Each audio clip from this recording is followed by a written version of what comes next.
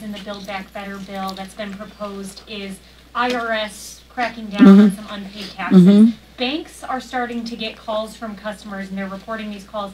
They're concerned about this tracking of transactions that is greater than $600. So Americans are starting to be worried about this. Do you think that this pay-for of giving the IRS more money to crack down on unpaid taxes is going to stay in the reconciliation bill? And what do you say to Americans who are concerned about that? Yes. Well, I mean, with all due respect, the plural of anecdote is not data. I've said that before here.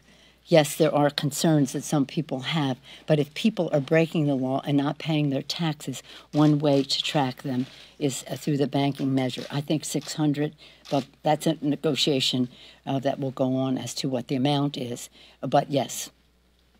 Yes, sir. Well, these people in the front row have an advantage here. You go.